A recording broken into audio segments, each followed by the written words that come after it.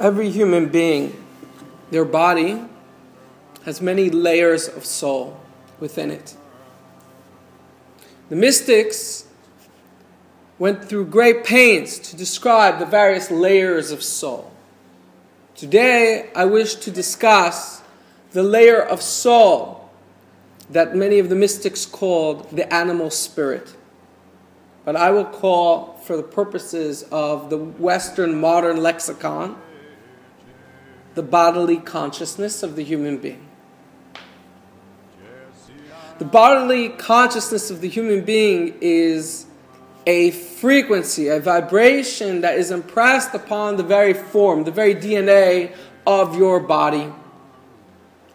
It is part of being a living organism, and it is encoded with an evolutionary mandate and code. Is designed to ensure that the body finds sustenance, that the body finds security, that the body propagates its species, that the body flees from threat or challenges threat, fight or flight. It is part of a benevolent process in order to secure the propagation of the species.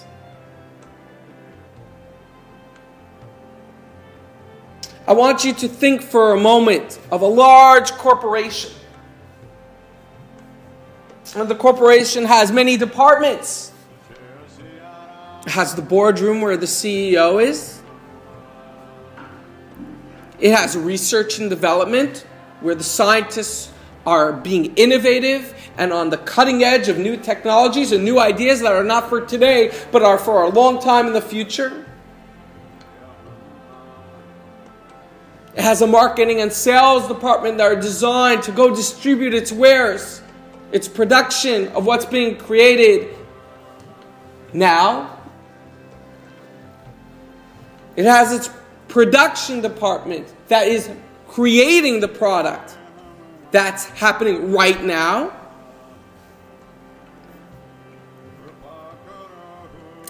And it has customer service.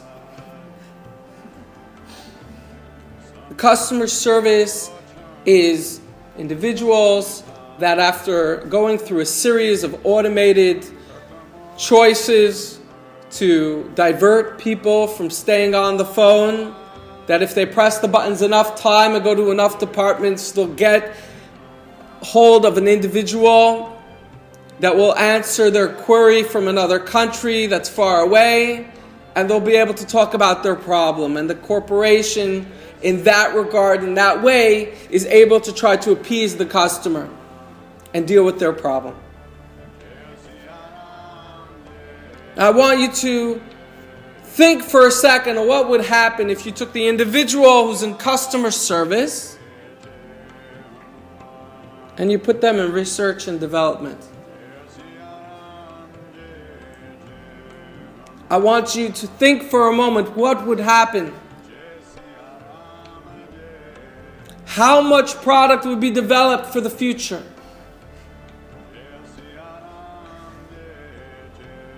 The entire research and development department would transform overnight into a series of emergency situations that have to do with right now, for the most obscure reasons and purposes and directives, for the most obscure people and the most obscure concerns. And now I want you to say, you're doing such a good job, Mr. Customer Service Person from Research and Development. I am putting you in the boardroom of the corporation.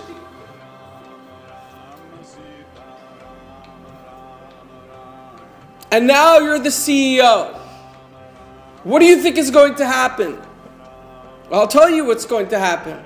The first thing it's going to do is it's going to close down the whole Research and Development department. Because it's all pie in the sky, it's not real, there's nothing here. It's a complete waste of time. It's a complete waste of resources. Instead, we should double down on customer service. All the funds that were in research and development put into customer service. In fact, we have to slow down production because too much is being produced, and we're getting too many calls in customer service. So we'll double customer service, we'll slow down what we're producing. And as far as the marketing and the sales, we're going to do such a good job in customer service that the word's going to get around. We don't even need it.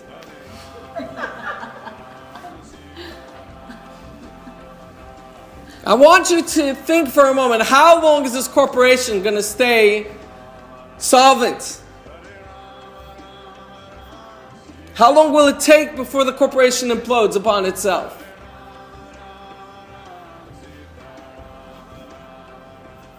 This is the human being. There's a system within the human form. It's designed to make sure you know when to go to the washroom, you know when to eat, you know when to find comfort and security and a place to rest. And you know how to propagate your species so that you continue to exist in one form or another. But we have individuals that only experience this level of their spirit. And so as far as propagating their species, 95% of their day, they are focused on how am I going to continue to propagate? And they don't know why. And you have other individuals that are so paralyzed in their life that they say, when am I going to get my next meal? I just finished breakfast, is it time for brunch? Because I am in customer service. And you know what? In customer service, it's always an emergency. I never get a call in customer service that says, hi, how are you doing? You're doing a really nice job. I really like the way you are serving people. No, every time I pick up the phone, there's something wrong, someone has a problem.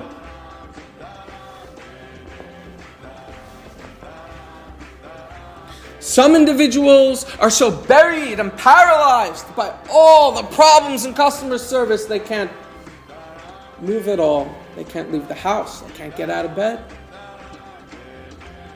And so we need to use a particular word. It's called compartmentalize. We need to divide our psychic energy, our mental resources, and allocate it where it belongs. We need a CEO. We need someone in the boardroom to designate what our priorities are, how we can get the most out of each department, and where each thing belongs. Because the bodily consciousness does a wonderful job sustaining its species, and that's all it must do. It does not belong in the abstract mind. It does not belong in the higher soul. It does not belong making plans for the future. And it does not belong in settling grievances of the past. It simply belongs in its duty in maintenance, in making sure the individual eats, making sure the individual sleeps, making sure the individual exercises, has security, and the individual propagates its species, and that's it.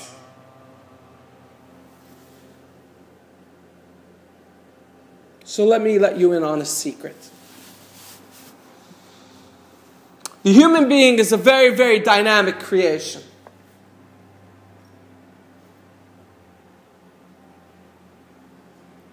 The human being is able to tap into divinity and the Creator's light in ways that much of creation is unable to. In fact, some of creation is so far from the Creator because the Creator is connected to all. And some of creation, they're not in service to all at all. They are very much in service to self. And because they are so stagnant in their service to self, The light of the Creator, direct light, is too overwhelming. It's too strong for them. They feel they will get lost in it. They feel it will be like an ocean of water and they are just a drop. And they will lose their individuality and they will lose their essential selves. So they fear the Creator's direct light and they stay far away from it. But if they go too long without the light, then they get depleted and they cannot exist. For they also come from the Creator. And they need to reattach themselves one way or another. Well, let me tell you how clever these agencies are. Very clever. There is only one creation in all of creation that can take the Creator's light of connectivity to all and convert it into a baser stream. The human being. The human being is the only creation that could take jet fuel and convert it into diesel. The mystics call it spilling the light to the other side. The human being is the only creature in all of creation that can do this.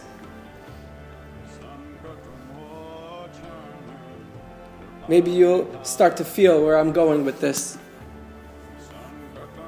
So you have all these divergent streams of energy, and you can call them whatever you want. They could be angelic, whatever you want. It's not relevant. What's relevant is you have an agenda of many parts, all in service to self, who need the light of creation but cannot access it. Not because it's not available to them, but because they believe the Creator works as they do. Selfishly, in service to self. And they believe if they were the Creator, they would obliterate everyone. So they do not trust the light. And they have one unique creature in all of creation that has the ability to do exactly what they need, to tap into that light and transform it to a baser form. What did they do? Well, let's focus for a moment on how the human being managed to convert that light into a baser form. Through fear, through feelings of abandonment, through feelings of seduction, of not trusting the greater process of nature, through feelings of dominion or victimhood. All these reinforce a polarity, one set up against the other. And they take the Creator's light of oneness and they convert it through a lens of polarities. So it takes the light that is on a very, very high frequency and vibration, and it converts it into something that is a bit more stagnant, a bit more thick, a bit more immovable, a bit more rigid. And so you have agencies, and in various spiritual traditions, they call these agencies all different kinds of names. And it's not relevant for here. Who they are, what they are. They're negative energy.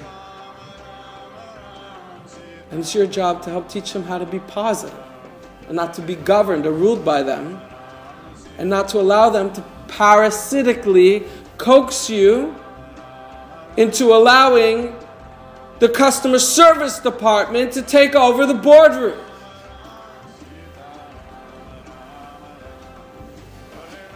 Those human beings are very fickle.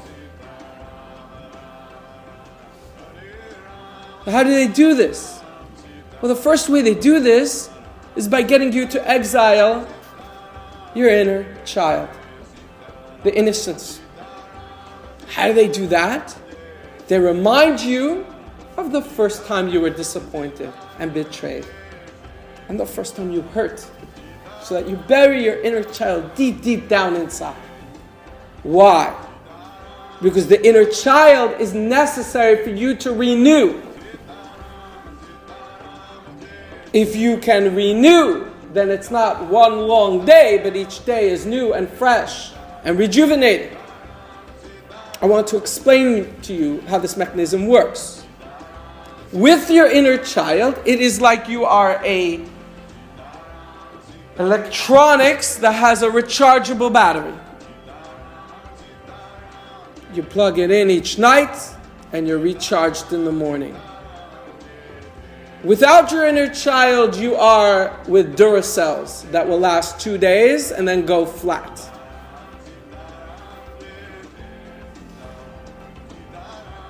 Why do they want you on Duracells? Because when you are flat, then you are apt to feel survivalist. You are apt to feel like you are under attack for your very existence. You are apt to remember how you were hurt and feel like every situation is a threat to your existence. Someone cuts you off online. That's not a disagreement. That's territorial. That's fight or flight, and I'm choosing to fight.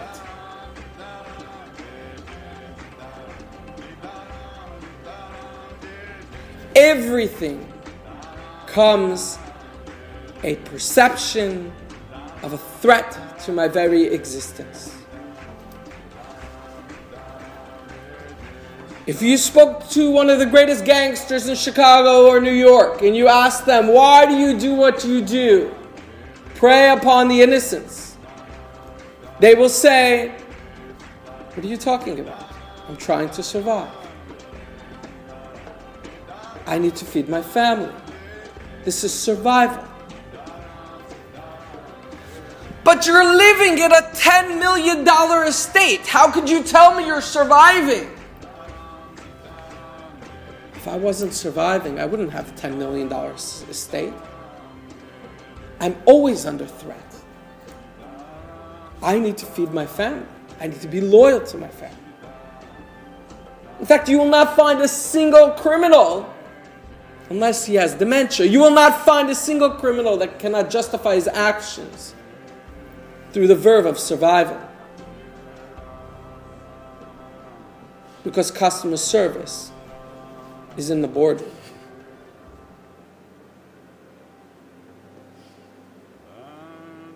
So what you have to do is you have to stop being passive about it. And you need to recognize that my native self, my innate self, my true self, my heart and my soul are benevolent, are future-oriented. It's not all urgent. I invest in my future.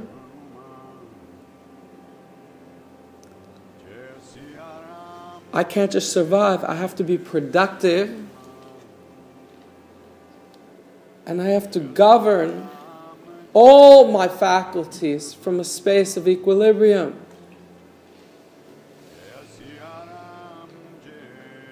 And be inspired by life each day.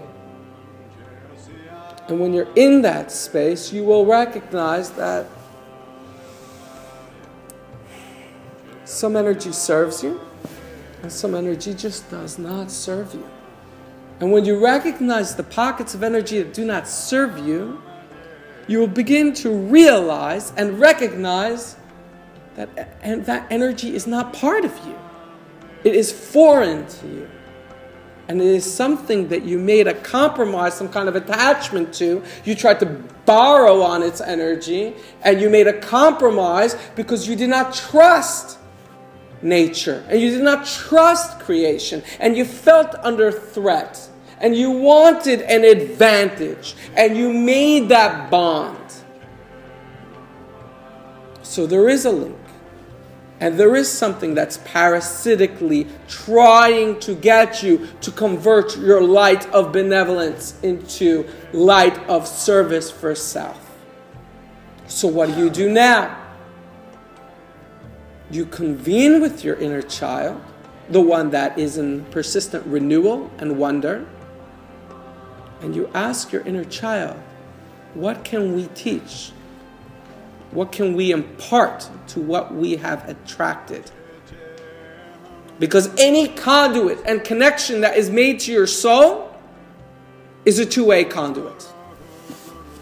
To the degree that they can impress a truth and a resonance and a music and a vibration upon your soul is the degree that you can be proactive and impress it upon them. So are you going to choose to be passive and a victim? Or are you going to choose to be sovereign and benevolent? You ask your inner child, and your inner child will say, we appreciate freedom and sovereignty and wonder. And so, there is no jurisdiction for anything to convene upon your soul and your body and your form unless it has a lesson of truth to impart to you. Often the lesson of truth is there to show you the void that you've created.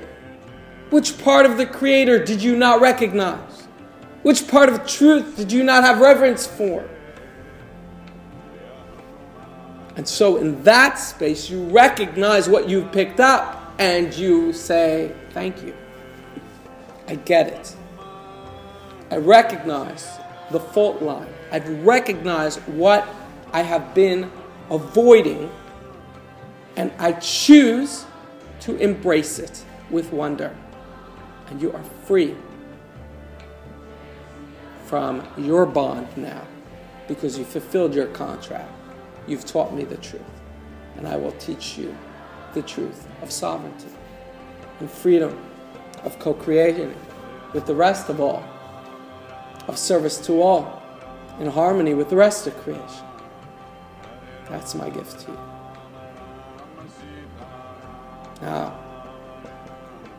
Now the customer service department can return back into customer service. And I can continue to develop for the future. And I can continue to be productive. And I can continue to be wise in the boardroom and broad-minded and keep harmony and balance between all my faculties and capabilities and energy. And grow the way I was intended, the way I was designed.